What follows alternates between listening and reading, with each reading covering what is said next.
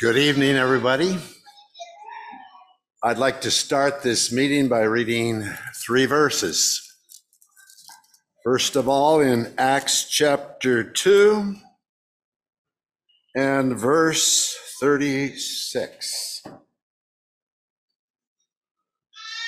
Therefore, let all the house of Israel know assuredly that God has made that same Jesus, whom ye have crucified, both Lord and Christ. Acts 10 and verse 36. The word which God sent unto the children of Israel, preaching peace by Jesus Christ. He is Lord of all. One more verse in Romans chapter 14.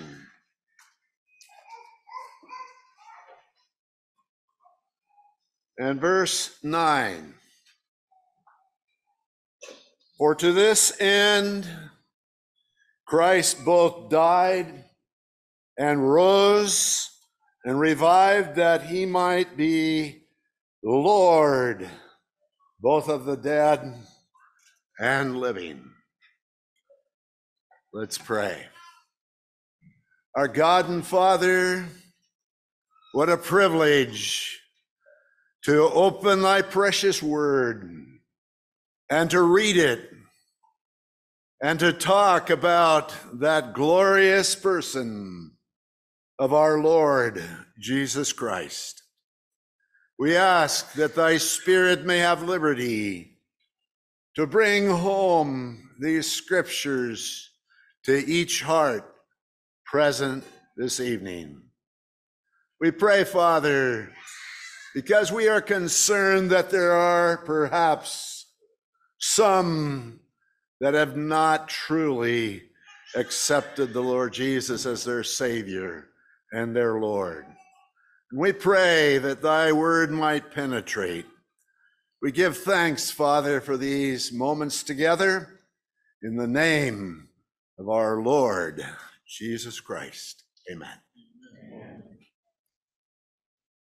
When I was in the 7th or 8th grade, we had a popular singer come to our school, and we had an all-school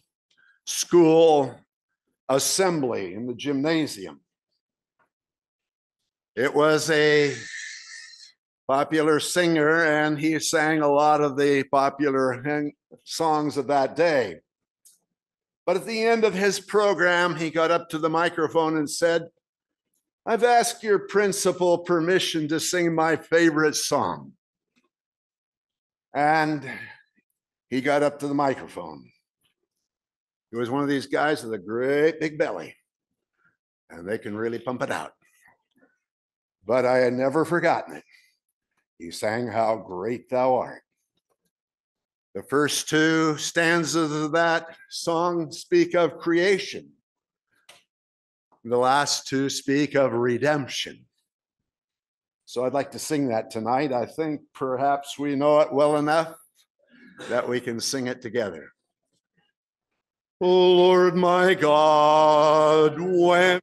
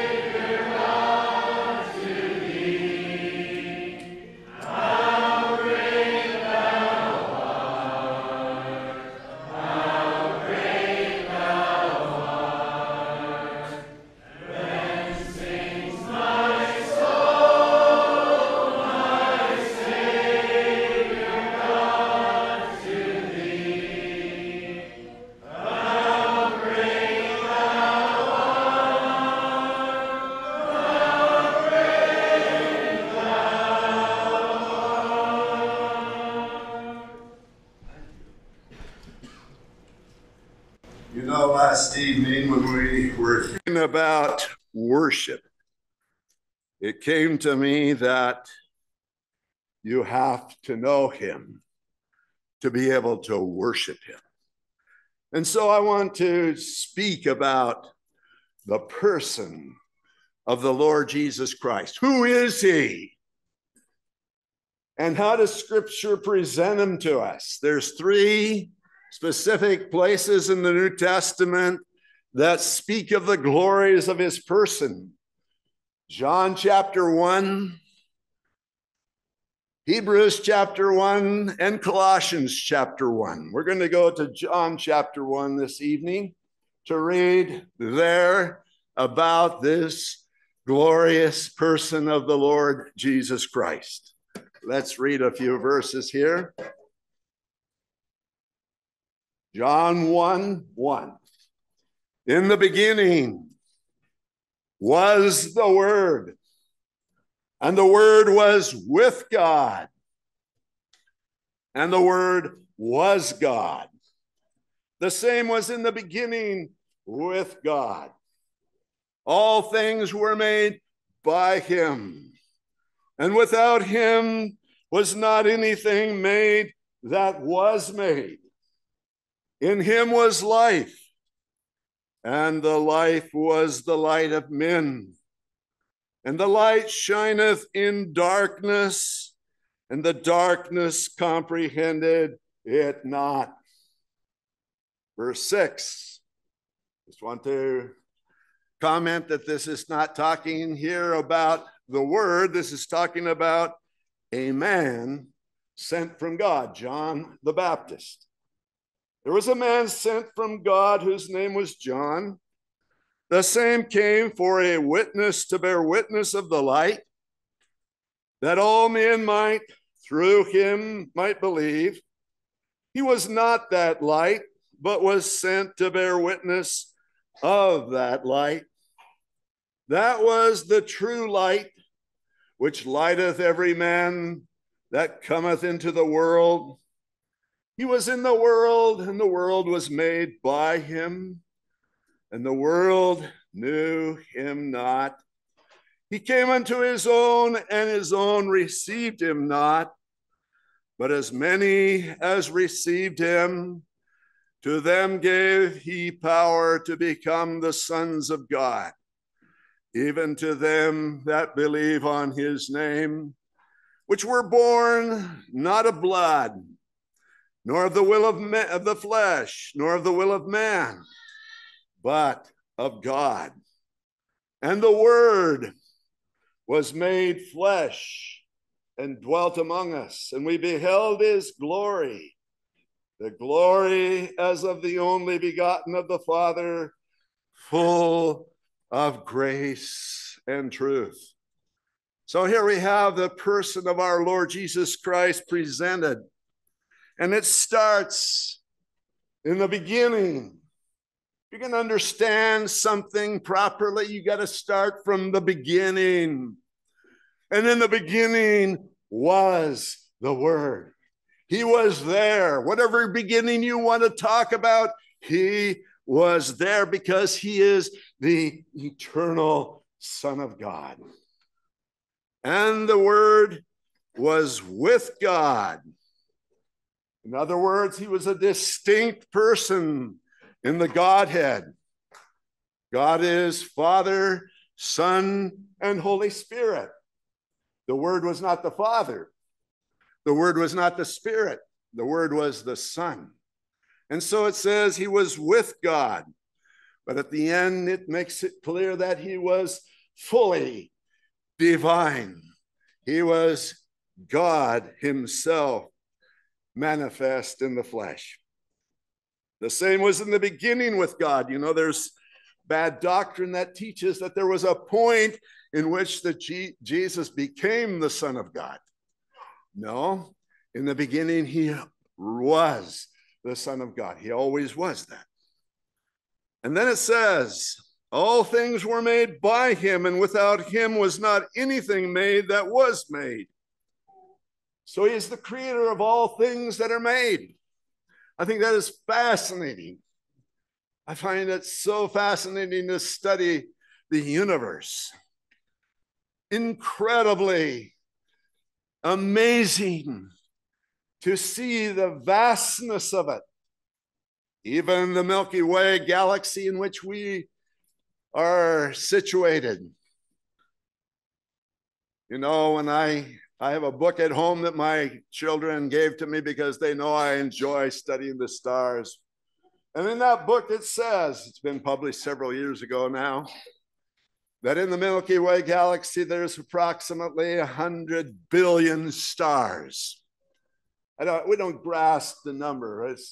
There's about 8 billion people on planet Earth right now. But it's not 8 billion stars, it's 100 billion stars, it says. And I think I've told this before. You'll excuse me if I tell it again. At a young people singing in California, I was speaking and I mentioned that figure. And a young brother came up to me afterwards and says, you know what? It's closer to 200 billion now that they're talking about. And then it was a few years ago, I was in California and a friend of mine let me see a video of some astronomer. And he said, the number is now close to 300 billion. The numbers just keep going up and up. That's our God. Do you have any idea of the vastness of the universe? I don't think we do. I think it is helpful sometimes. It's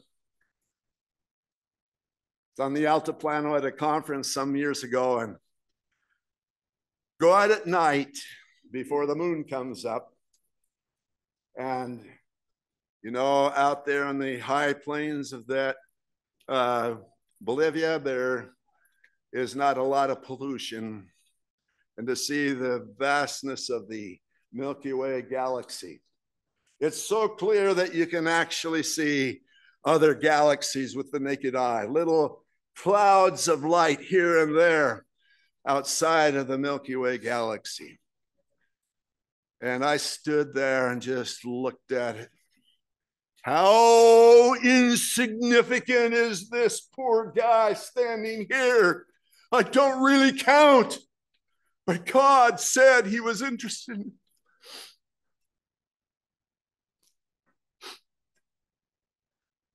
Oh, what a God. Do we grasp the vastness? This is why we worship. You know, worship is not merely expressed in words. Sometimes we use words to worship. But you find those wise men that came to look for the Lord Jesus after his birth. It was sometime later because they found him not in the stable. They found him in the house. The wise men, people always paint him with 3 wise men. Nowhere does it say there were 3 wise men. Talking to a friend of mine, he said, I think it probably was closer to 20 or 30 wise men that came from that distance, because if it was only 3, they would get robbed on the way. There was a lot of thieves in those times. So it had to be a better number. And so here they come that day, probably close to 2 years, a little less than 2 years after the birth of the Lord Jesus. And here's Mary with her firstborn son, the Lord Jesus Christ, in that house. And here comes in those wise men. I don't know how they must have been dressed, but it says they got down on their faces to the ground before that little child. Oh, they recognized who he was. Do we understand who he is? We're living in a day that people make everything of man, your world, your life, your decision. Come on, let's get beyond it. Let's see our God as he is revealed in the person of the Lord Jesus. You know, in that first verse, it uses the word, the title, the Word. And sometimes I say, what does that mean? If I stood here without saying a word for 5 minutes, you look at me and say, what in the world is he thinking? You wouldn't know until I open my mouth and use words to express what I'm thinking. And the Lord Jesus is the Word of God. He's the complete revelation of all that God is. You want to know God? Look at the Lord Jesus. He is the Word of God. And he is the creator of all things. But notice in verse 4, it says, in him was life, and the life was the light of men. Light. Interesting. Look at the light bulbs we have up here. Are they making any noise? I can't hear anything. Are they saying anything? No. But because of these lights, I can see you all over there and over on this side too. Everything is made manifest by the light. And you can hide things sometimes from your mom and dad, from your brethren, but you can hide nothing from this person who is the light of the world. And it says, verse 5, the light shineth in darkness, and the darkness comprehended it not. You know why the darkness didn't comprehend it? It says in 2 Corinthians chapter 4 that the God of this world, that Satan has blinded the minds of them which believe not, lest the light of the glorious gospel of Christ, who is the image of God, should shine into them. You can shine a spotlight into the face of a blind man. How much is he going to see? Nothing, because he's blind. The light is on him, but he doesn't see a thing. Oh, how sad it is that there are people that are blind. You know why I'm really concerned this evening? Because I see that there are those who say they're Christians who have not really surrendered to the lordship of Christ. We read those 3 verses at the beginning, that he is Lord of all. What does that mean? It means he has supreme authority. Have you surrendered to the authority of the Lord Jesus? Have you repented of your sins? That is so important. Without repentance, there is no salvation. Repentance is important for salvation, but repentance in itself does not save. What saves is faith in Christ. But it's important to repent. And repent simply means to change your mind. We all have a sin nature. We like to do our own thing. We like to have our own way. When I was a boy, I was naughty sometimes. And I got spankings. And I'll never forget one spanking my dad gave me. They called me Robert then. Said, Robert, I want you to come back and admit you were wrong. You know what? When I came back to admit to my dad that I was wrong, I bawled more than I did when I got the spanking. It hurt so much to admit I was wrong. And that's what we have to do. And then to recognize the Lord Jesus is Lord of all. It's not a matter of what I want. We live in a world that tries to get us to think that we have the right to do what we want. We don't have rights to anything except judgment. But the Lord Jesus came to save us from that. And now he has all the rights. You know what? I just want to say this to the young people. As I say it to myself, I find that those people who live to please themselves are empty. They are not happy people. They are not satisfied. You want to be happy. I want to ask you to surrender to the lordship of our Lord Jesus Christ. Let's go on here in this chapter, verse 6, 7, and 8. Talks about John. He came to bear witness of the light. Isn't that interesting? Sometimes I've said it this way.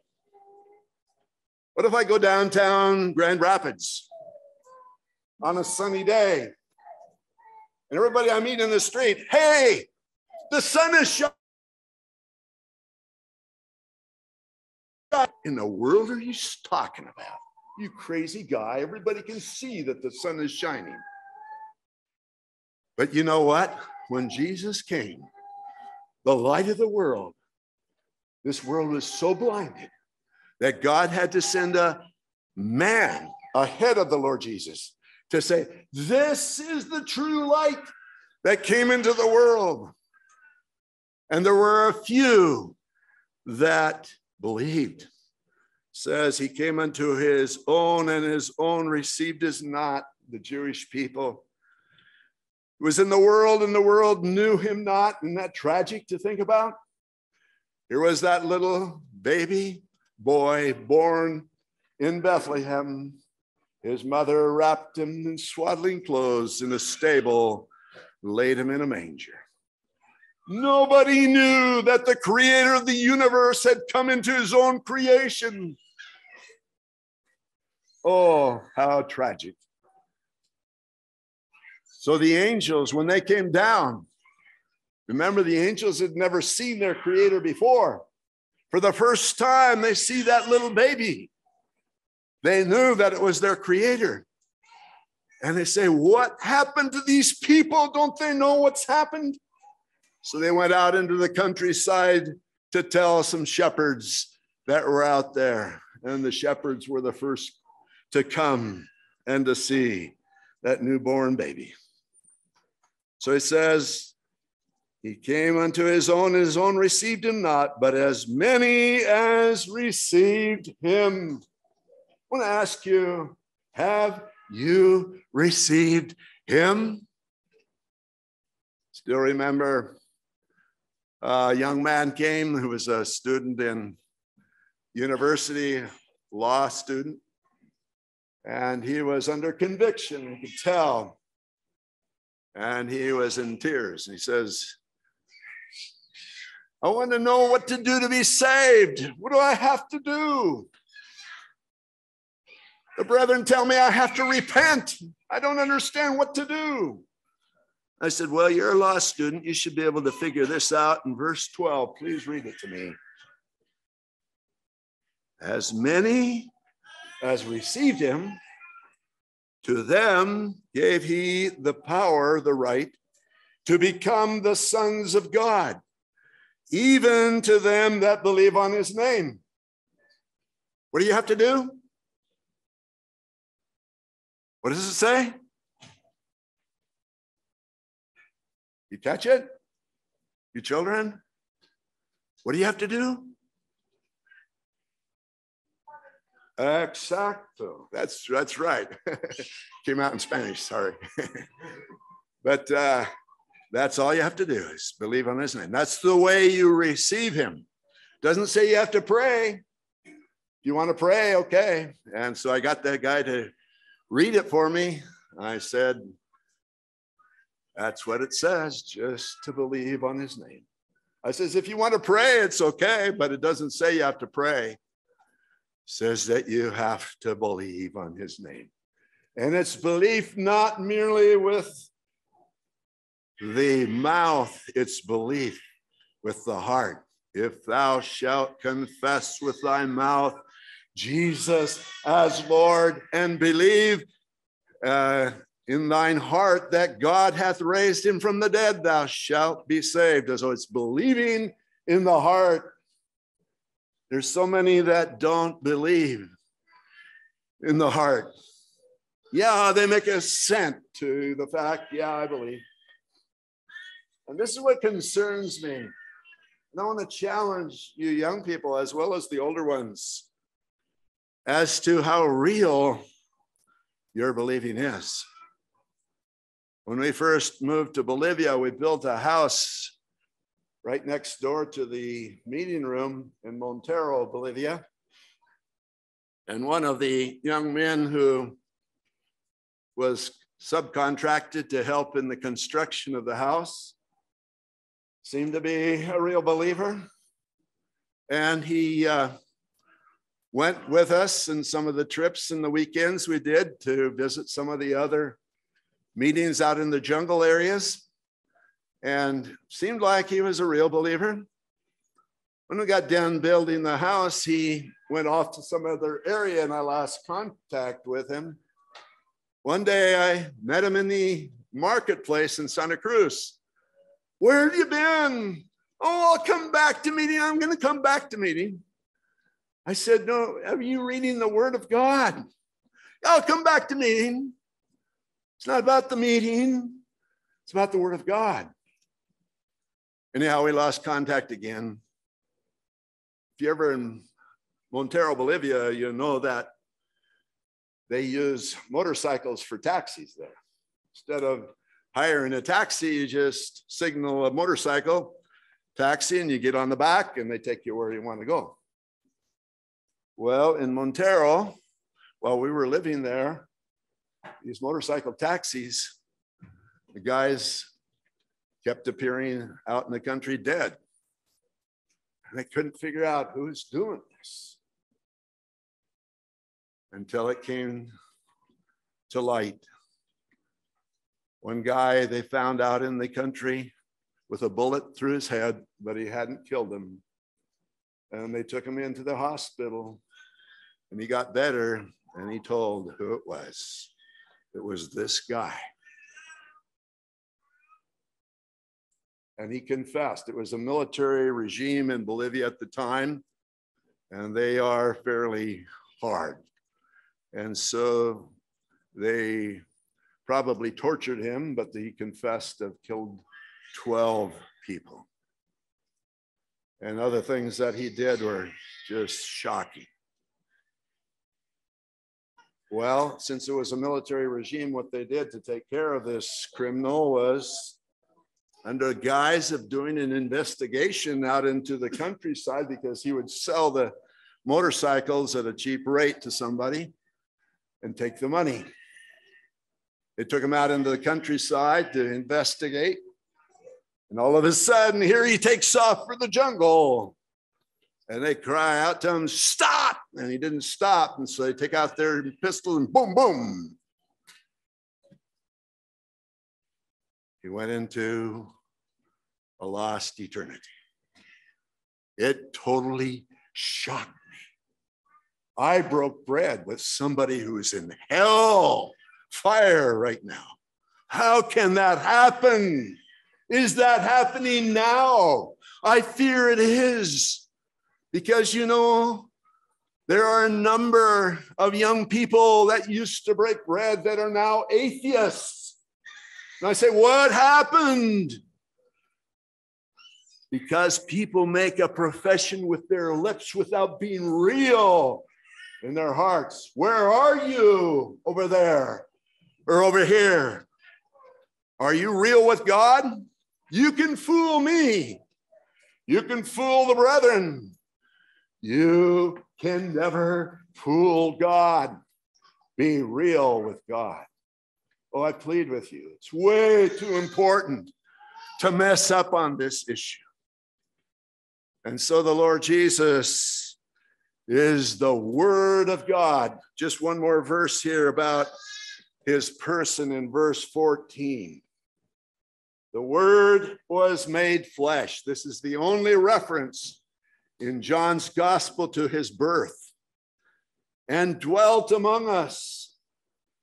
And we beheld his glory, the glory as of the only begotten of the Father, full of grace and truth. Oh, that's wonderful. He was a glorious person. We'll never comprehend the fullness of his glory, but it is our privilege to think about it, to read about it. And the more we understand his glory, the more we will be worshipers.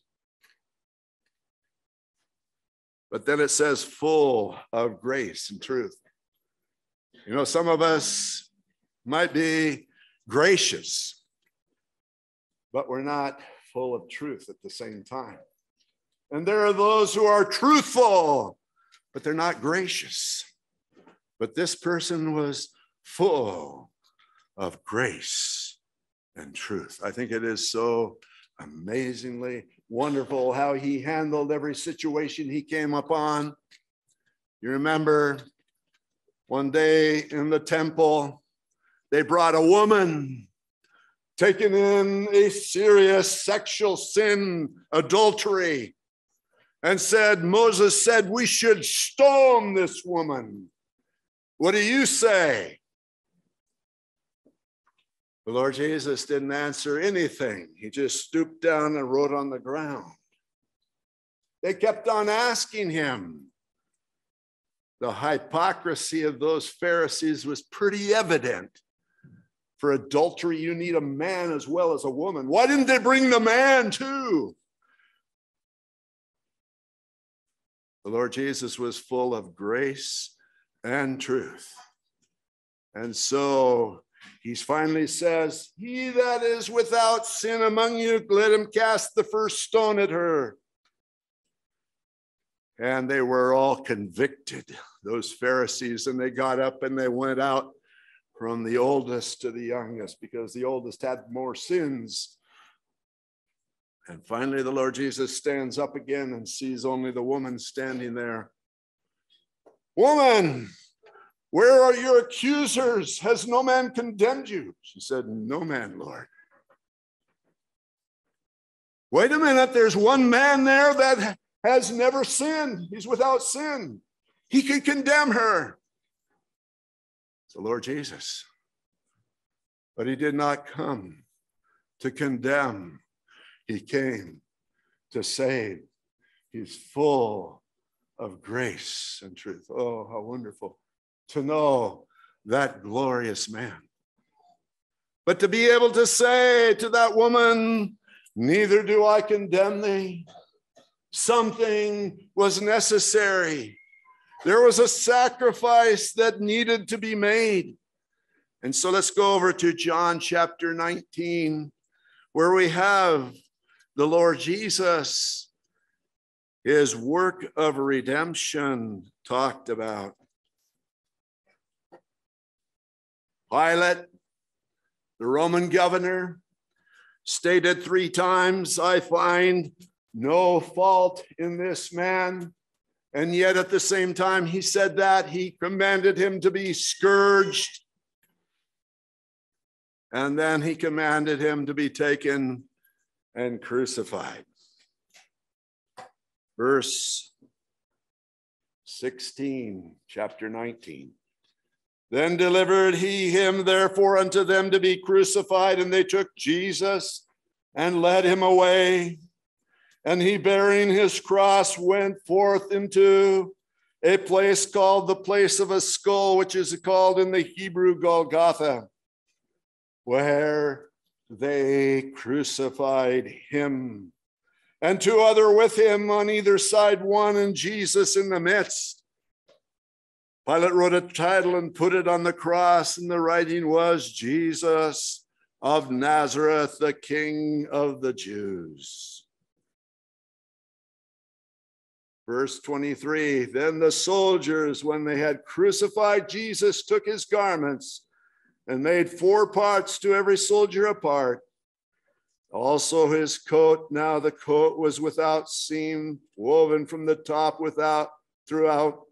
They said, therefore, among themselves, let us not rend it, but cast lots for it, whose it shall be, that the scripture might be fulfilled, which saith, they parted my raiment among them, and for my vesture they did cast lots. These things, therefore, the soldiers did. So the Lord Jesus was crucified outside the city of Jerusalem. You know, when we think of the sufferings of the Lord Jesus, what he had to go through to redeem our souls, there were physical sufferings, there were emotional sufferings, there were sufferings for sin. Those physical sufferings, I can't imagine what it must have been to hang with nails through your hands and feet, hour after hour, to be mocked, to be spit upon. You know, one of the things they said to him was, he said he was the Son of God. If he's the Son of God, let God come and deliver him. Did God come and deliver him? No. Why not? Didn't God love his Son? Yes, he did. But you know what? He loved you and me as well. And there was no other way that you and me could be saved. Then God would leave him hanging on that cross. But those were sufferings, which he says in the book of the Psalms, reproach has broken my heart, and I'm full of heaviness. And I looked for some to take pity, and there were none, and comforters, but I found none.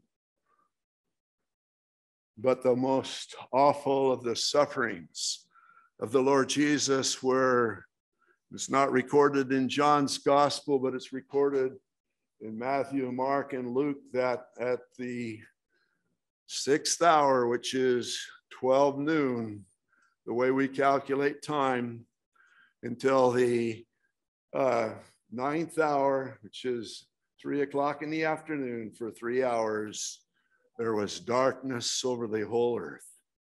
It was so awful that no human eye could contemplate the awfulness when God laid on Jesus the iniquity of us all.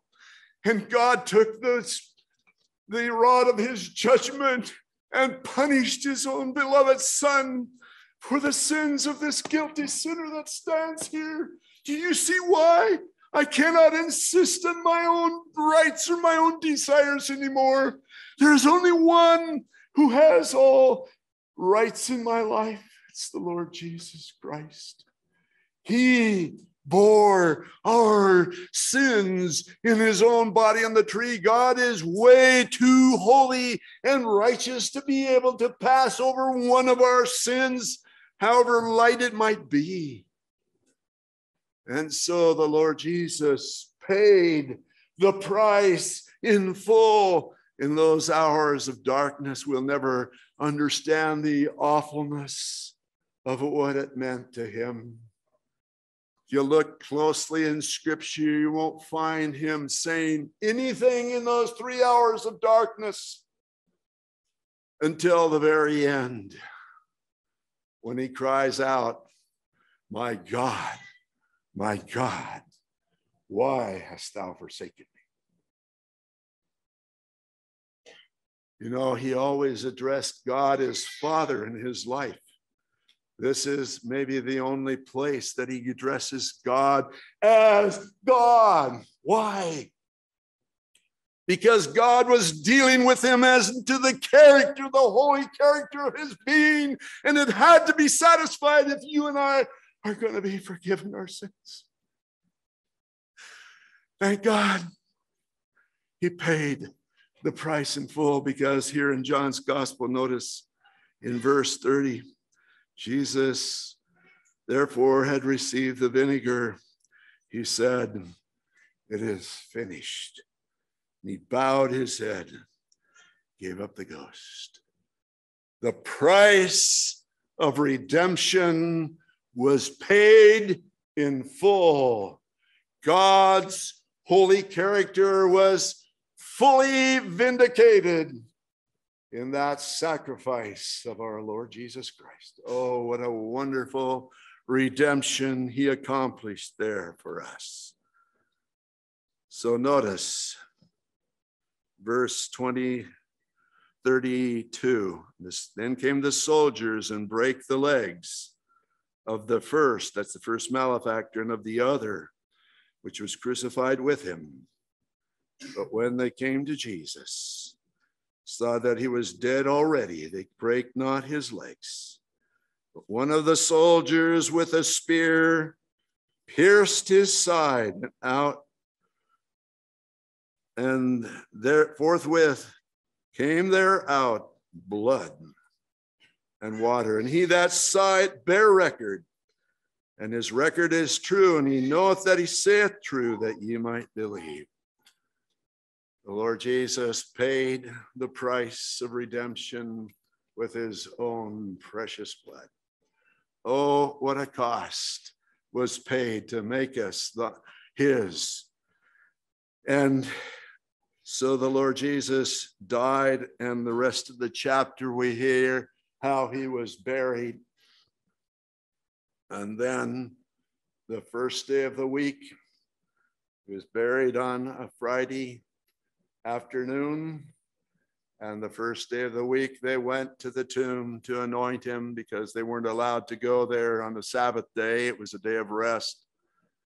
And they see the stone rolled away from the door of the tomb, and Jesus was not there.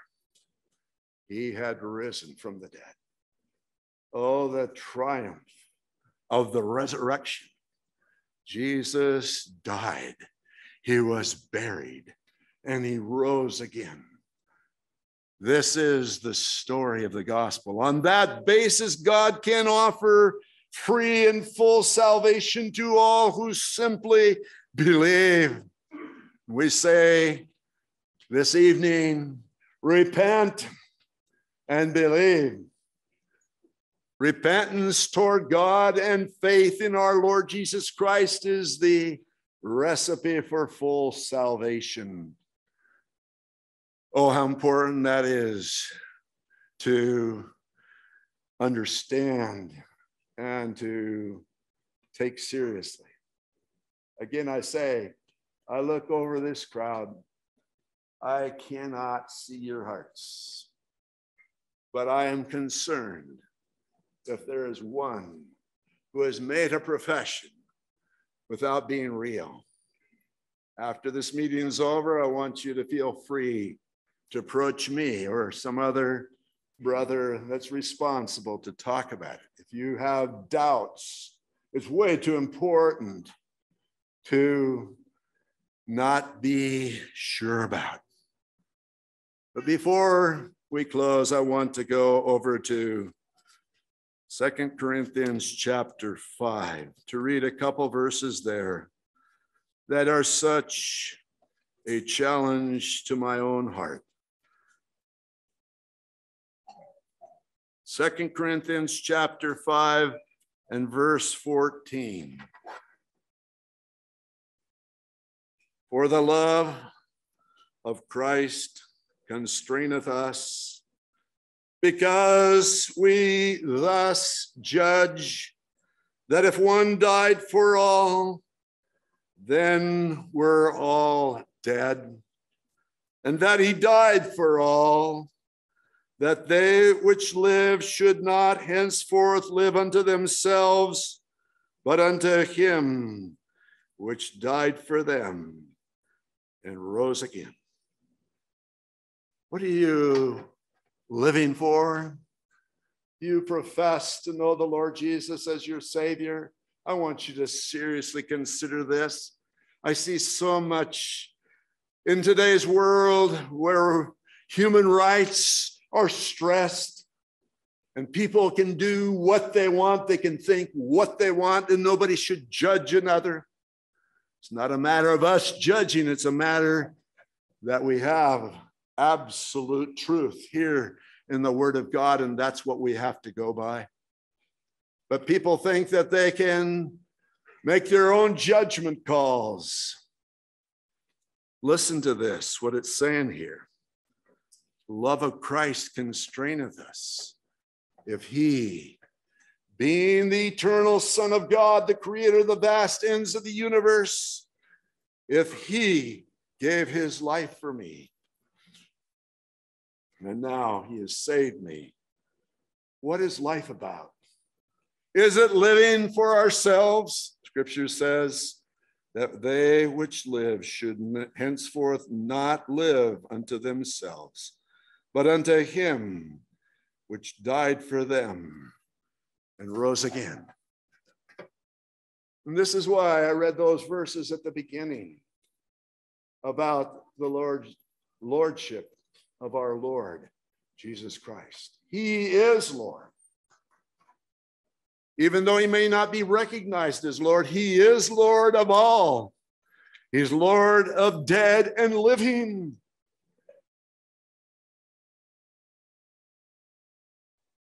Of things in earth and things in heaven and things under the earth.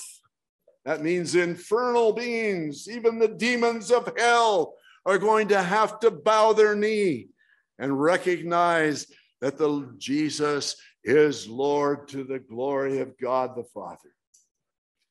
I just want to encourage you, dear young brother and sister in the Lord Jesus, to make him the Lord in your life. It's not what you want. It's what he wants that is worthwhile living for.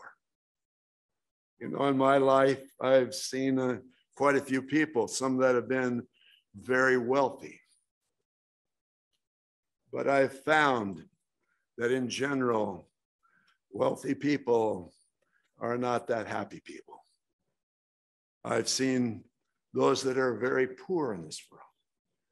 And let me tell you, I must say, to witness their happiness in the enjoyment of the scriptures has been an impression that I can't shake off. It's not about having stuff. It's about having the Lord Jesus before you. What did he have in this world? The only thing I can come up with is the clothes on his back that they took off of him when they crucified him. Why wasn't he interested in having a house or at least a donkey to ride on? Why wasn't he interested? You know what? I've come to the conclusion that the Lord Jesus came from the Father's house in heaven. And in this world, he could find nothing that could compare with that. And he wasn't really interested. It wasn't that there was something prohibited. It was that he wasn't interested. And so it's not a matter of having things prohibited. It's a matter that your heart has been captured by this one who hung on that cross to die for us and to rise again. Oh, he's worth living for. And I just want to say, in the measure that I've been able to recognize that, it has led to fulfillment that I sense will last for all eternity. And that's my desire for you, dear young people, too.